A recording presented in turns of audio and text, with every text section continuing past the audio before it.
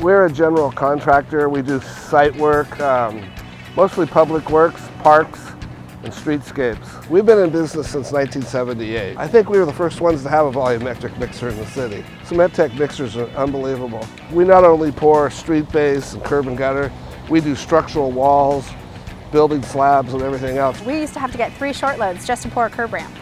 So right here with the mixers, we can just change the mix 3 different times in one truck and pour the entire thing. Downtime's a minimal.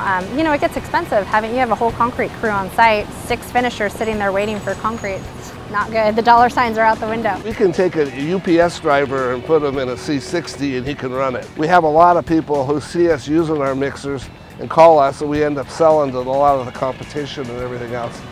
Because we always have, right now we always have availability. We actually started getting into shotcrete, gunite, and slurry mixes.